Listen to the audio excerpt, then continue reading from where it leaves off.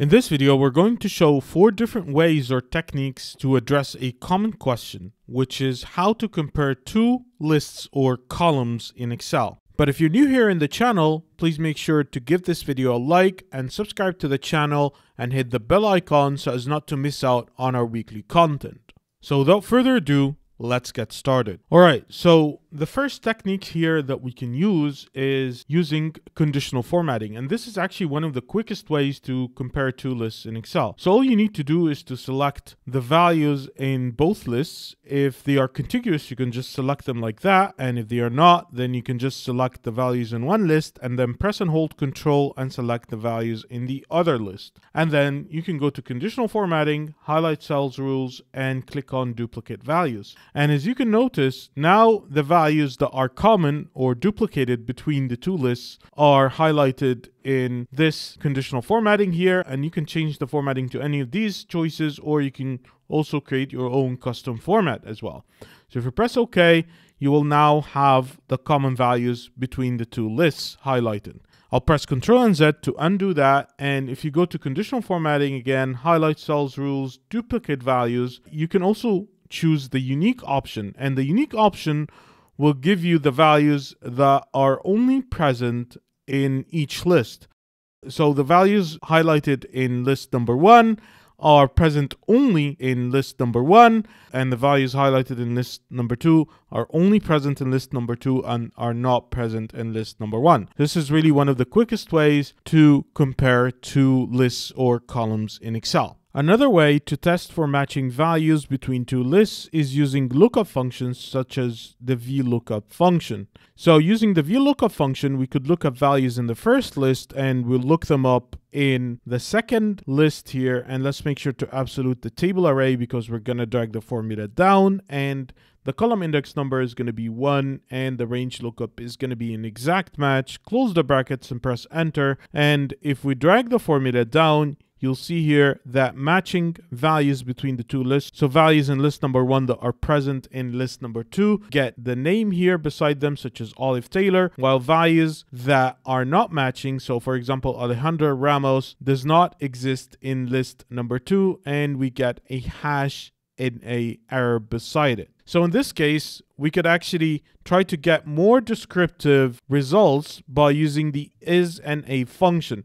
So if we nest that inside the is and a function, close the brackets and press enter and drag the formula down, you'll see here that we get true and false values. So we get a true value if the value is not matching, and if it is a matching value, then we'll get false. And this is because the is and a function is testing for your formula yielding a hash and a error. So if it's yielding an error, then it's not matching. This is why it gets true, and this is why we get true. And if it is matching, we get a false.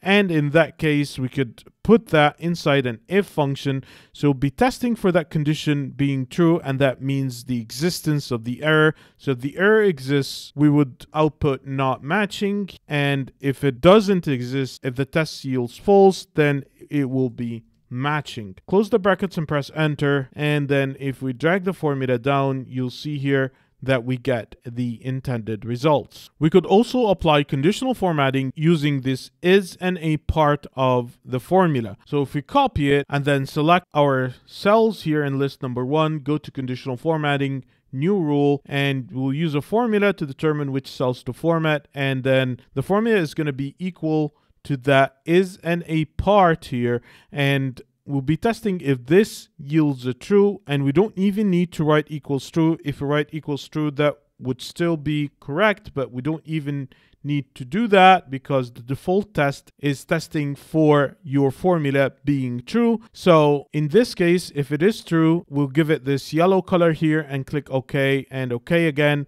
And now the values that are not matching, because if this formula is true, then the value is not matching. So the non-matching values here are now being highlighted. So as you can see here, Samir Al-Farsi does not exist in list number 2, Alejandro Ramos does not, and so on and so forth.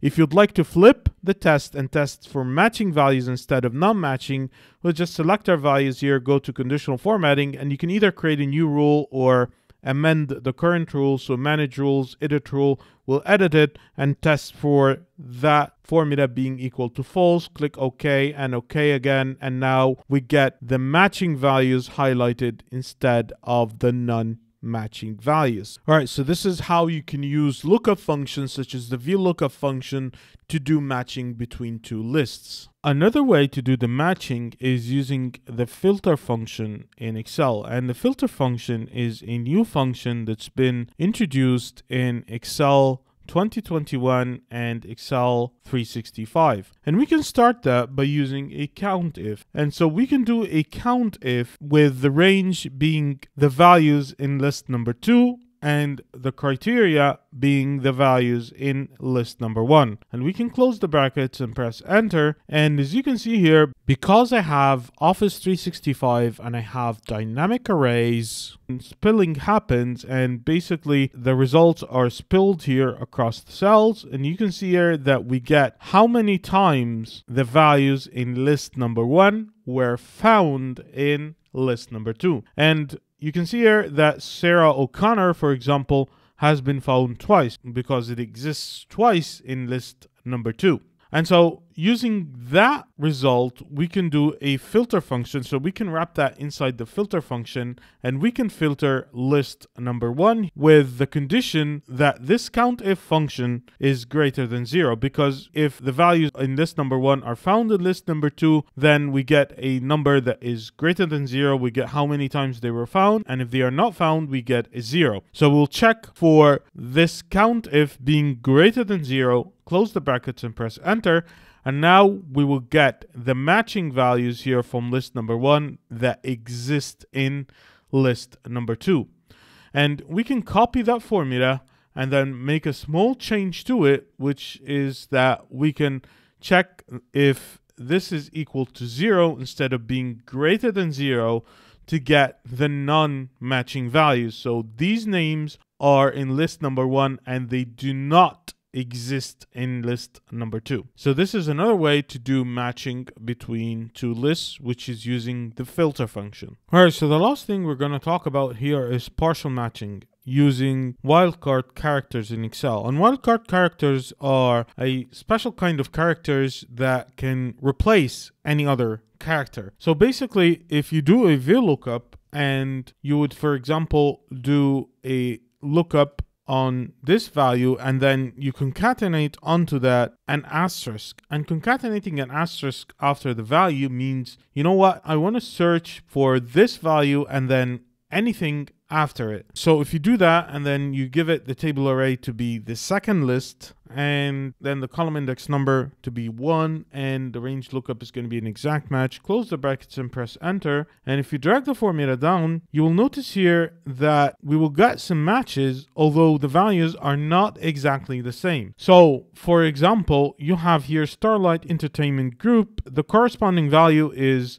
Starlight Entertainment Group Inc. And because we searched for Starlight Entertainment Group and then anything after it, we got that match. But in reality, the data might come from two different sources having similar values, but values that are not exactly the same. And actually the slightest change in spelling, for example, so if we do Starlight Entertainment with a double T here, and press enter, you can see here that we get a hash and a value. So you need to be using this with caution because using just a wildcard character or doing wildcard character search is not going to guarantee you 100% that you get the desired results. So you need to make sure to also do a manual check of the values after doing the wildcard character match. You might do the wildcard character match just to save some time, just to take a quick look at the similarities or matches, but it doesn't guarantee you 100% that you will get the matches that you want unless the values are exactly the same. So the ways that we looked at previously are assuming that the values are exactly the same, they are 100% matching, and so they are written in the same exact way. But wildcard character match is useful when you have values that might come from two different sources, so the way you write the values are inconsistent, although they are actually similar values according to the business. So for example, Summit Outdoor Gear